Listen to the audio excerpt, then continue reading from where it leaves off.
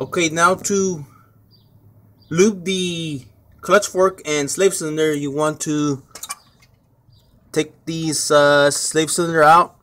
You might have a boot on there. It's gonna be two 12mm bolts. Also, you have a bracket down there holding the line right there. I recommend you disconnect,